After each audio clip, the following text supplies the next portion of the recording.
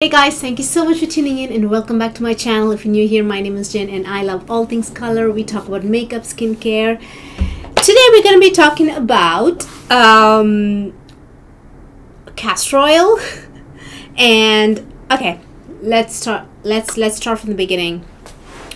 I recently made a video. It was titled Everything That's Wrong with Castor Oil and Why It Didn't Work Out For Me. After 2 years, why I stopped using it. I need to clarify something there. I do not hate castor oil. I still have castor oil. I just don't use it. Reason being, I just found other things that work better and produce better results for my skin. So in that video which I made, Everything That's Wrong with Castor Oil, Why It Didn't Work Out For Me, people were puzzled by all the different kinds of way I had used castor oil, and I think I did not clarify. That video is a little bit longer, but I didn't talk about my skin type. I did not talk about my skin conditions, all the issues I had with my skin, especially in the past year. So that the last year especially made me strongly believe that castor oil is not the answer for everything. Castor oil is just not. And it did not really help me with any of the skin conditions or issues and problems I had with my skin last year. So let's break this down, right? That's why we're here today. This video is about my skin type and all I'm gonna break down my skin issues and all the problems that I had to, where I had to rush to the doctor. I had seen dermatologists so many times last year, and what things have actually helped for those conditions and instead of castor oil. So I have to say I used castor oil for 2 years. For the first year, I was jumping up and down with joy. I have included castor oil so many times in my favorite videos, end of year, the roundabout, you know, like, what am I saying? I'm just moving my hand. No words coming out. Okay, Best in Beauty, end of year favorites. I've included castor oil so many times, but the reason I just don't talk about, believe me, I'm not spewing hate right now with on castor oil. It's just, like I said, it doesn't work for everything. Everything that people say on the internet that it works for, it just didn't for me, at least. And yeah, okay. So let's talk about my skin type. My skin type is a combo skin type where I do get oily here in the T section, but in the colder months, I get dry patches all over the skin. I get dry patches here because I get like runny nose and I'm like wiping my nose and blowing my nose. So I get dry patches here around my nostrils, like actual dry skin peeling off. And then the corners of the mouth will get so dry that it'll start bleeding, or it'll start, it hurts. It hurts. And then what else? The eyelids. As you can see, I love makeup. I'm a makeup girly. So a lot of these skin problems interfered so much with my love for makeup and my makeup application. There's that. But even if I didn't, right? So anyways, get back to the dryness, right? And then I had severe dry skin. This would come like a school bell rings at strike of 8:30 or whenever the school starts, right?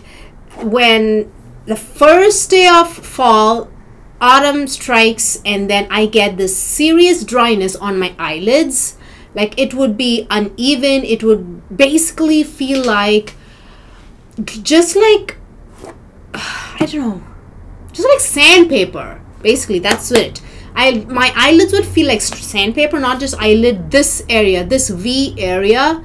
And the spot where my upper lid and my lower lid touches, just this place, would actually get so dry it would start burning. I'm talking about extreme dryness just in spots, not my entire face, not my entire body, just spots. So, and then what else? Lower lash line too.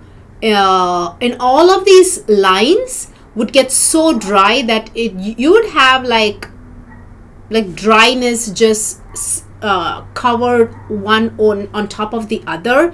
It would look again like sandpaper. I could feel the texture. There was a point when my entire face felt like sandpaper. It was so rough. That being said, so most of the issues came only like last year, but like I said, I've been using it for 2 years, right? So first time I used, for the first year, I didn't really have any skin problems. So castor oil was at its height of glory in my life, right? In my skincare routine. But when more and more problems came, I have to say I was actually using castor oil when these problems started coming, like extreme dryness, yeah? And I was quite disappointed. I was so disappointed that castor oil just did not help. I was already using castor oil and castor oil just did not do anything. But something I noticed was the areas of the skin, like I said, I have like combination skin. My whole face wasn't feeling that way. So in areas where there was no problems, my skin felt amazing. But in areas where there were problems, castor oil just did nothing. So what really helped? What was like proper solution? I'm talking about overnight change. I mean, dryness just did not vanish or anything overnight, but at least 25% of the eczema and all the dry skin was gone. And then the night after, like, I'm telling you, serious. So two things came to my rescue. One is Drunk Elephant's Lippie. I don't think that they had this in mind when they formulated this product. But this is actually a lip balm and it's so expensive. So expensive. You get only how much, you know? I'm telling you, hang on. You get only 3.7 grams. That is like a lipstick. Imagine like a lipstick sized lip balm. Anyways, I go through these things like crazy, and these are $18 each, and these honestly they're not very sustainable because you get so little. And for my dry skin and dry area, and like I said, it's not like a one day thing. The dry seasons last for what, like 6 months, yeah? And then I would have to put this on for 6 months, like not every day, but at least like spot treat. And I mean, it would kind of get less and less the areas which I need to, but still I would need to kind of maintain the areas that have been healed so the dryness does not come back. So this used to be my go-to, but then I also discovered another thing, which is Vaseline. So inexpensive but so effective. You do not need a whole lot. This is just regular, just the original healing jelly. It really is a healing jelly. Nothing like this. But the thing is, this does not create moisture. You put the moisturizer on, whatever it is, on top of that you have to put the Vaseline on, and then it kind of locks. You are set for like 24 hours or whatever it promises. Honestly, it doesn't promise anything. It just, without saying much, it just does its job. If you have serious condition, serious skin dryness, do not go to castor oil. Use Vaseline. Use it little by little. See how your skin takes it, if you need more or if you need less. But this is seriously result giving product. This is why I said, so a lot of people are confused. What? Because I was telling them in that video, you know, what's wrong with castor oil. I said I even used it during the day, and everyone was puzzled. They were like amused, like, I've never heard of this. Using it in the daytime? No. If you had my eczema, my crazy eczema, where I really wanted, I don't think it was a makeup, because I still use the same eyeshadow, same mascara, eyeliner, and everything. As you can see, I still have it.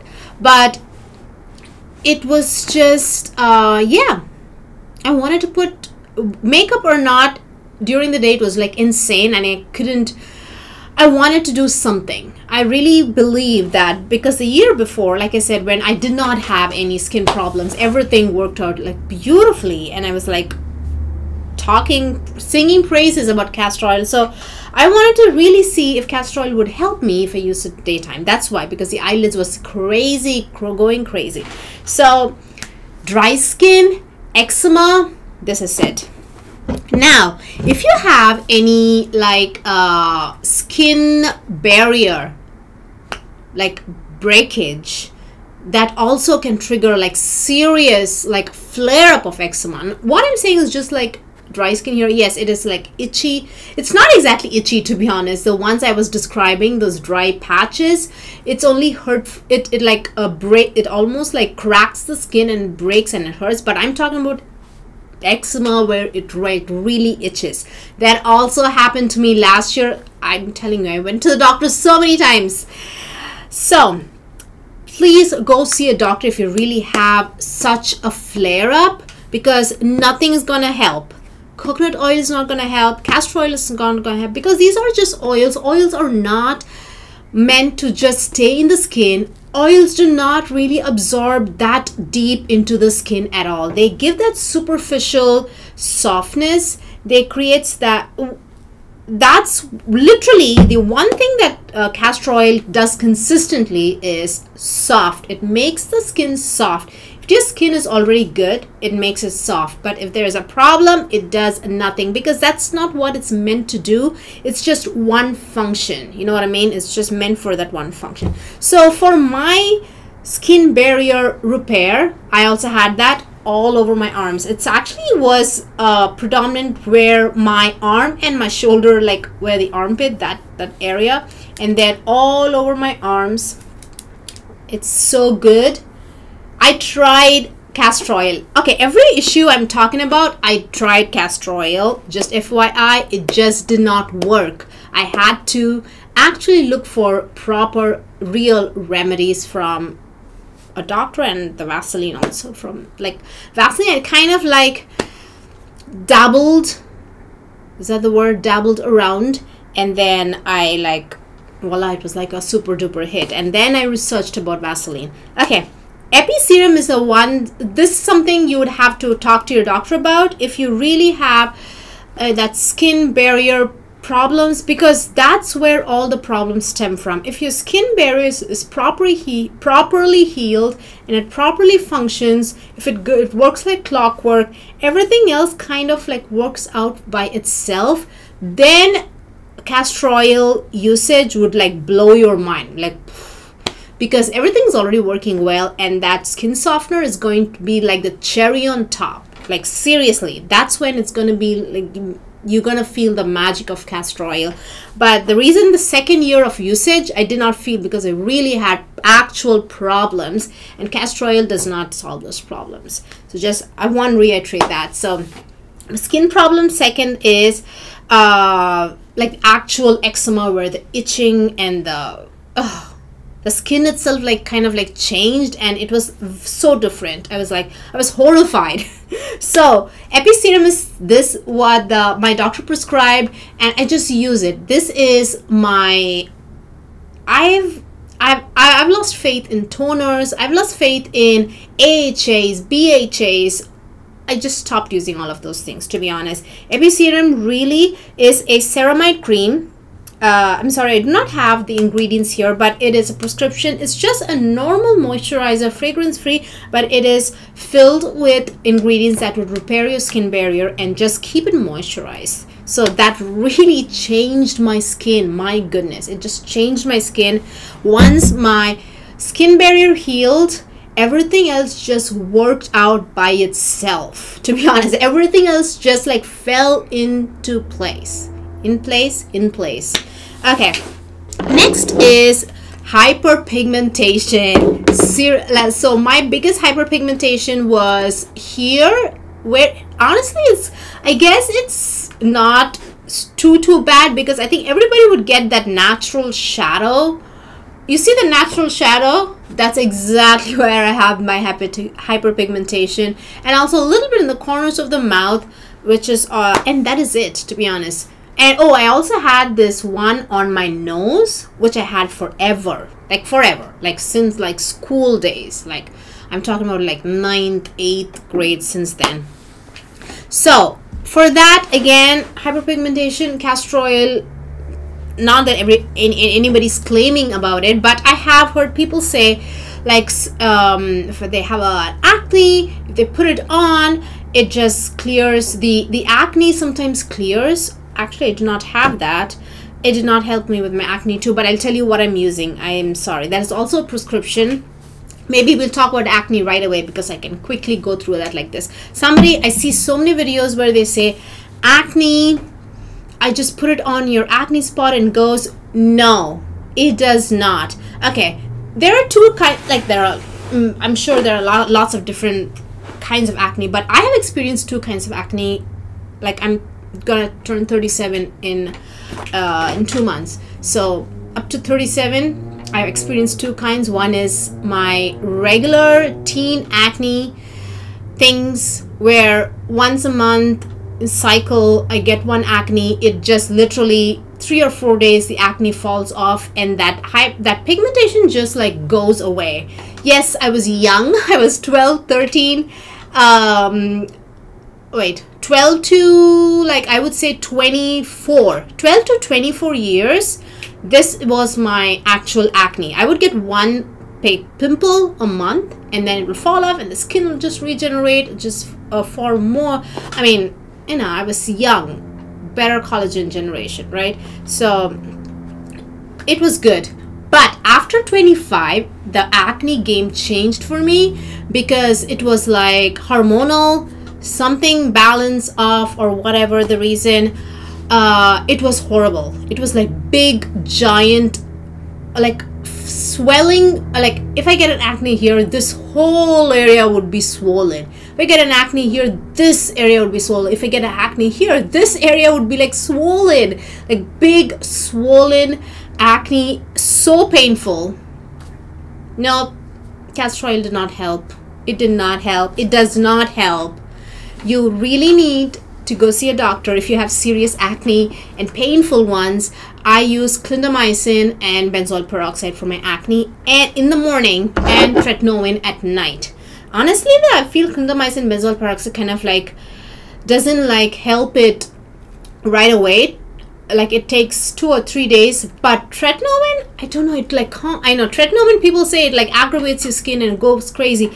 But for me, after using it like so many years, I feel it calms my skin down. I'm telling you, it's a magical product.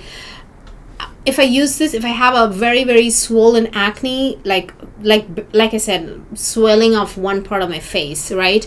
Put this on, the next day it would be so calm. It would like more smudge, so much smaller, like amazing. And of course, tretinoin helps with hyperpigmentation, with wrinkles and fine lines, and just overall just a smooth canvas, right? Makes your skin into like a smooth canvas, and then you can do whatever you want on top of your skin after that, makeup or go au naturel, whatever you like. So yes, I forgot to bring my sunscreen, because that is also part of hyperpigmentation regimen. Okay, let's talk about the real hyperpigmentation, that like dark, just like a patch of darkness in your face.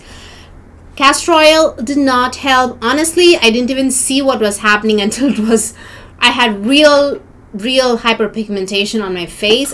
Honestly, I don't think I didn't even pay attention. And in fact, using castor oil during the daytime to combat my dryness and my dry spots probably, in fact, attracted more heat, more light and heat, and trapped it, and causing more hyperpigmentation on my skin. So again, you go see a doctor. That's what I did. And my doctor, I mean, some doctors just give you just hydroquinone, but my doctor gave me like a combination. This one has hydroquinone, niacinamide, tretinoin, and I'm sorry, the letters are kind of like rubbed off, but there's another one in there. So this is what I use for just spot treat, not my entire face, just spot treat wherever I have, here, in the corners of the mouth, and that is it. So in fact, there's a lot of hyperpigmentation created by the eczema itself from over scratching and itching. That also, I have one in my neck. I don't know if you can see right there. Do you see that? That particular spot right there was created by eczema. I put just one, like half a dot of that cream just right there, the hydroquinone cream right there, and it's actually getting much better. It used to be so dark, and I also had it here, and it's like gone completely. Look at that. It's like, it's really good. On my face, it's kind of faded. The one here is kind of faded, but it's not completely gone. It's a really dark patch, and that's fine too. To be honest, that's fine. And for hyperpigmentation, I always used sunscreen. I never not use sunscreen. I always did use sunscreen, but this past year, I made it a point to use it every 2 hours. Earlier, I would put sunscreen on, put makeup on, and I was just like focused on makeup that, yes, I would like, is this sunscreen really like staying put? Is it really giving protection? I would forget about it. I would like put sunscreen on and just go about my day for 8-9 hours outdoors, and then yeah. But nowadays I carry, maybe I want to do like a little video of what my outdoor skincare pouch is like. I don't take it with me during like the cooler months. I only take it during the warmer months. So it has a few things in there. Maybe I'll just like show it to you. I'll make a video on that. So, and during the daytime, these are little things that I kind of discovered recently. There's a brand called Maelove. This is a FadeAway brightening serum. This is actually green. You see that? It's kind of very slimy. I really like the texture. Oh, I'm sorry. It's like smells like green mint, like greens. You know how like greens and grass, like, you know, smells like. And then there's also this minty smell. But this has a lot of really researched ingredients like kojic acid, hyaluronic acid, alpha arbutin. A lot of really good ingredients, and this kind of like I don't know, it kind of brightened my face when I put this on. I really like it. This is my second bottle. Maelove also has a Glowmaker antioxidant serum. This has vitamin C and ferulic acid. This is not like, you see, I've had this. You see the color of the vitamin C serum? I've had this for, I think, 6 weeks now, and it's still going good. And not like the Drunk Elephant's vitamin C serum, which comes home. I've never received Drunk Elephant serum this light yellow. It's always like an orange when I get it. I would buy it fresh, like, and open it and see, and it would be like orange. Or even if it's like not like a dark orange, it turns orange in like in a week or two. But this one is really good, and this is so thin.